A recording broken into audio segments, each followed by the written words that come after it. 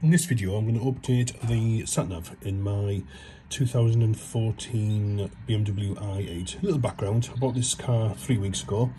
When I looked at the Satnav, I seen that it hasn't been updated since new, so it's 2024 now, so the Satnav is, the date on it is 10-year-old, so it's obviously way out of date. What I intend to do is show you where I got the software from and how to use it.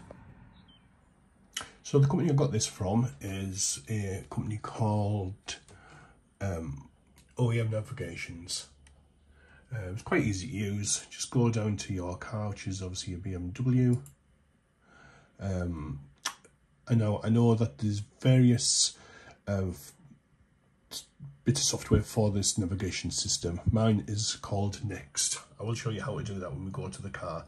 So you click on that. You obviously need the maps, which I'm going for European West, because that obviously covers all the west side, including the UK.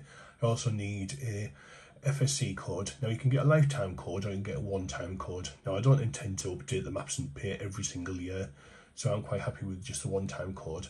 If in 3 to 5 years time I decide to update it again, then obviously I'll just pay again. It's not much. You need to enter the last 4 digits of the VIN, which of course I've done already, and yeah, add to cart. This cost me about £20, so it's not that much money. It's obviously far cheaper than what BMW were charging for £80, £79. You will also need a memory stick. Now I just bought one from Tesco for £12, which is a 64 gig. Now an issue you might encounter, you have to format the memory stick to a FAT32. Now with it being 64 gig, it wouldn't let you, but these softwares you can download which will allow you to do this. I don't actually have this at hand just to show you. Once you do that, you then obviously pay for the software. The company will send you a link which will obviously be in your emails. Let me have a look. I'll go to my emails.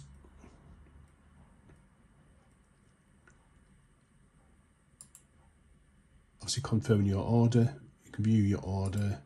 Then you'll get another one which will, I won't obviously show you that, but they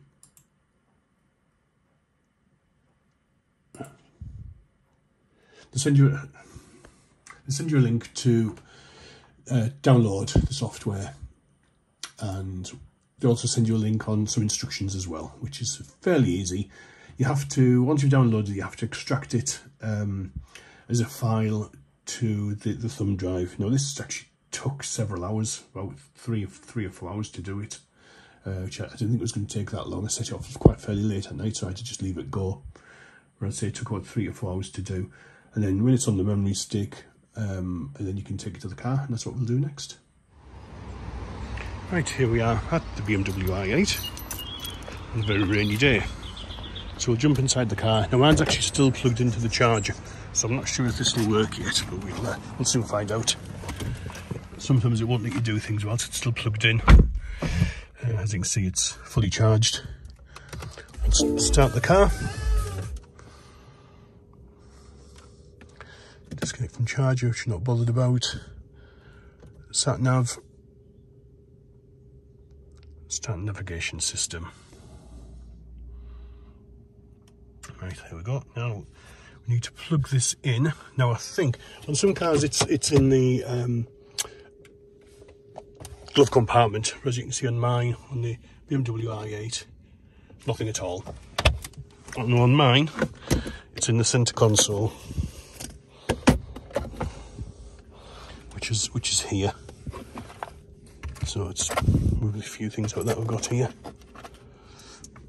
and there it is. So what I'm going to do is plug this in.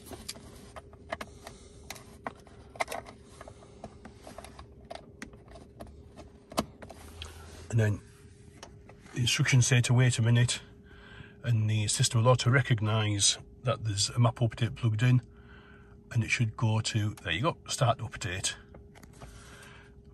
So you click on OK, And now you have to enter the FSC code. Now you're going to have to bear with me a minute because that's on my phone, so I'm going to have to stop this and come back in a minute. Right, we're back again. As you can see, I've entered the code. Now you'll notice that obviously I think it's about 17 digits long, but it looks like there's I's and O's, etc. Now I know that the codes don't have ones and zeros, just as to obviously avoid any confusion. So you know, if you see anything like that, you know it's going to be an I, and anything that looks like an O or zero is actually going to be an O. Right, so moment of truth, press OK, and then we'll see what happens. Alright, so this is downloading. I can see it's now 12:30. It's starting to download and update the system, and we'll see how long this takes, and I'll come back. Alright, this is on 19%. It's now 12:39, so it's going to be roughly 20% every 10 minutes by the looks of things. So it could take 50 minutes, is that? I forgot to actually say how to find out what your version is. I forgot to show it. So what we'll do, we'll come back out of this by pressing the toggle button to the left, which I've done, and then we'll press the option button, and then we'll go to navigation system version. So as you can see, my version is obviously Europe, roadmap version Europe. Next is the type of map it is, and it's a 2014-2. Now I believe the -2 means it's a second revision of 2014. The update maps are released twice a year, so you'll have number 1 obviously for the beginning of the year, number 2 for the second release of the year. That's the one that you need to look at, the next part. There's various ones, but mine's the next version. So we'll go back to data. It's on 22%, and we'll come back when it's 100%. Right, here we are back, and as you can see, we're on 99%, and the time is now 1:15. So that means it took 45 minutes to get to 99%. I think it's pretty good going. I was expecting it to be nearly an hour. So we'll wait for this to click over to 100%, and we'll see what happens. So it's starting the navigation system.